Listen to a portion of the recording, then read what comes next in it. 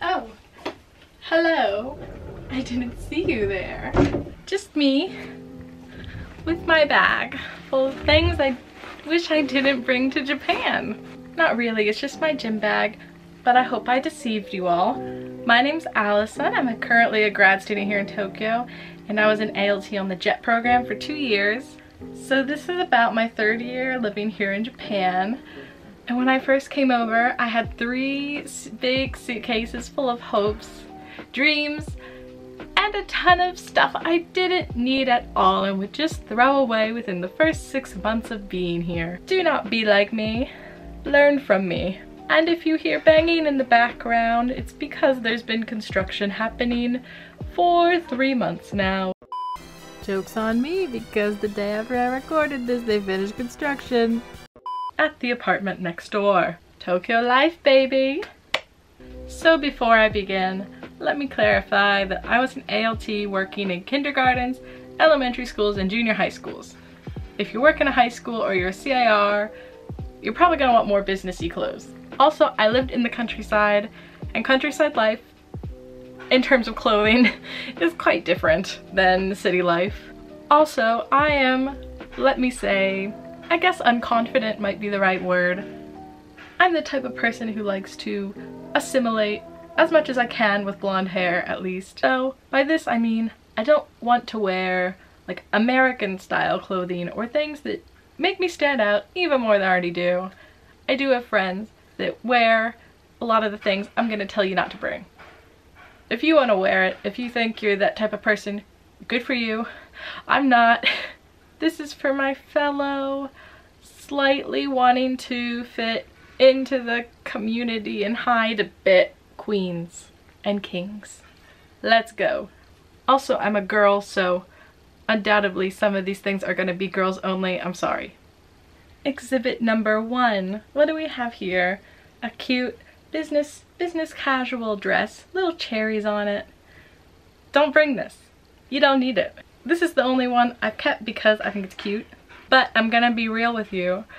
You don't need to wear this type of thing. At least in the countryside, they don't expect much of you. You could show up in an Adidas tracksuit every day. No one would care. You'd probably fit in more than I do, actually. There are opportunities to wear this type of thing, but I can count them on one hand in a given year. And I brought over like probably like a week, at least a week's worth of business casual outfits. It's like 5 pairs of pants and 5 shirts. I didn't need that. If you're in high school, maybe yeah, but if you're dealing with, you know, 10-year-old kids, you don't need this. Next, short skirts and dresses. By short, I mean, this is my knee. This is the dress skirt thing. Anything shorter, that's a no. Now this one's probably gonna actually apply to high school too, and CIRs. Really, if it's above the knee, I wouldn't wear it. This is more of like a Japanese business thing. You hear like the Japanese girls wear short skirts all the time. This is true like in Tokyo among like high school girls, I'd say. You can wear them in your free time if you're talking about like casual short skirts, but even then, like in the Inaka, I would stick out so much and I'd be so self-conscious. I could not do it. So I wouldn't bring them. I wouldn't bring them. If you have the confidence or whatever to wear them, more power to you. I'm not that type of person. Do you see this? It's called a sleeve and you want it. You can't wear things without a sleeve to work. At all. Any school, any grade, anything. You need the sleeve. You can bring it without a sleeve and wear it like with a cardigan. This goes for dresses, of course, too. Really anything that shows your little, what do you call this? Like the little fat arm area. You don't want to wear it out probably. In summer you can in like the free time, but I still wouldn't. In the city, I think you could. Inaka, next. This is a skirt. I brought way too many skirts and dresses. If you're teaching elementary school, like I did for 4 days of the week, you can't wear a skirt, you can't wear a dress because the kids are gonna climb up under you. I'm not kidding. So think of your school schedule. If you were in high school, then yeah, you can wear a skirt or dress every single day of the week. I wish I could have.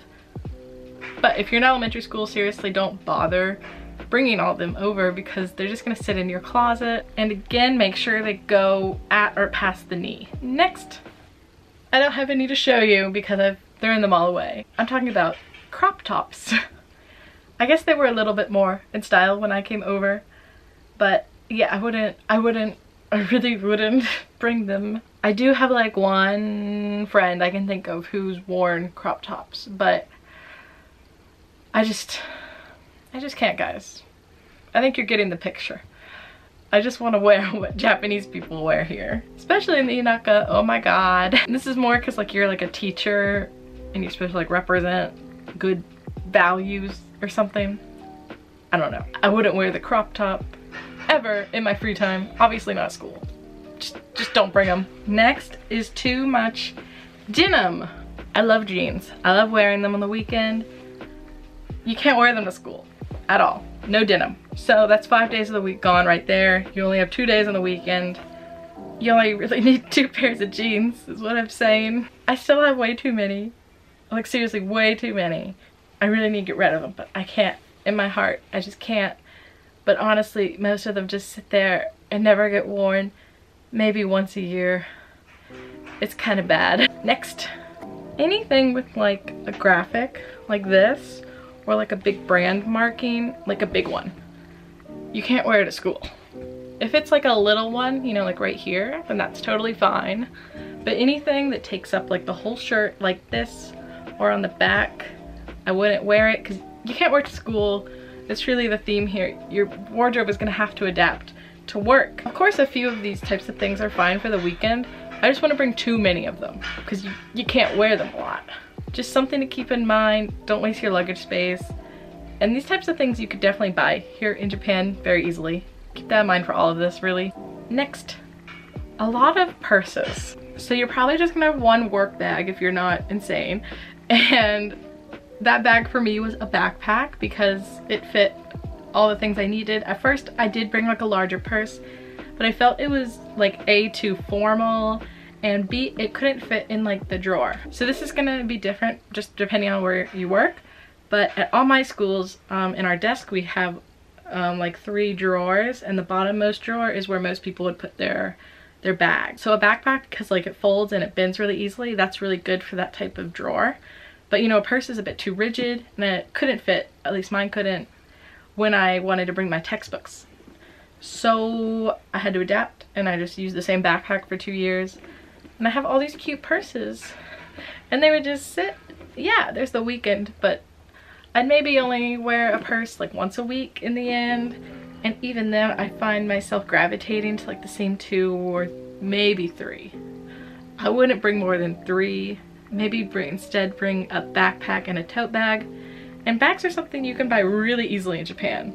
So it's not worth it, except for the purses, because name brand purses here from Western brands are like insane. Next, gifts not individually packaged. So by this, I mean, some things are okay. Like, let's say like a rum cake. Yeah, I'm from Florida, I only know Florida examples, sorry. That type of thing is okay. But generally I'd stay away from them because in Japan, like all omiyage, like all gifts, they're individually packaged for each person, especially right now in this disease season.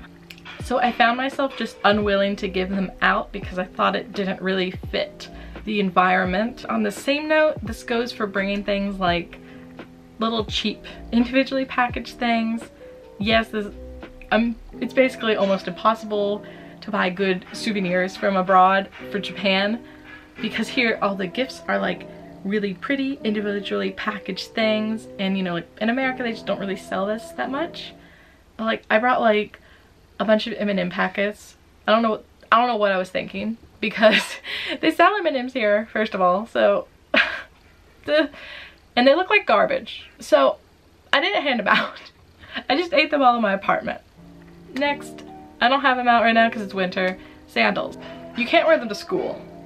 Don't wear them to school because you're gonna have to change into indoor shoes at school anyway.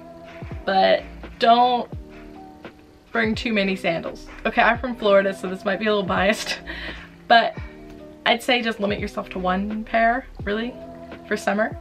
I mean, you can wear them in summer. It's totally fine. But you just, you know, again, the work theme. Do you really need more pairs than one? Maybe two. And finally, just too many clothes. I came over, yeah, with 3 full suitcases. And the vast majority of this was clothing. And I would say now, almost 3 years later, I probably still have about maybe 1/7 of the clothes. Yes, I'm serious. Now this is gonna be a bit of a different story. If you're basically any bigger than me, I'm not exaggerating. They do sell clothes for like larger.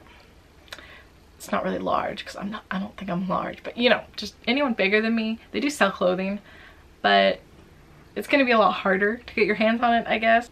I'm gonna go over what you should bring in the next video for what you should bring to Japan. It's gonna go over a lot of that type of thing that you can't really get here, or it's difficult to get here. So yeah, basically all the suitcases are just a waste of space because I ended up buying a whole new wardrobe from Uniqlo. Japan life, baby. Alright, thank you guys so much for watching. My name's Allison. Please like, leave a comment down below, and subscribe for more content like this in the future. There's a new video every single Tuesday, Japan Standard Time. I'll see you next week. Bye!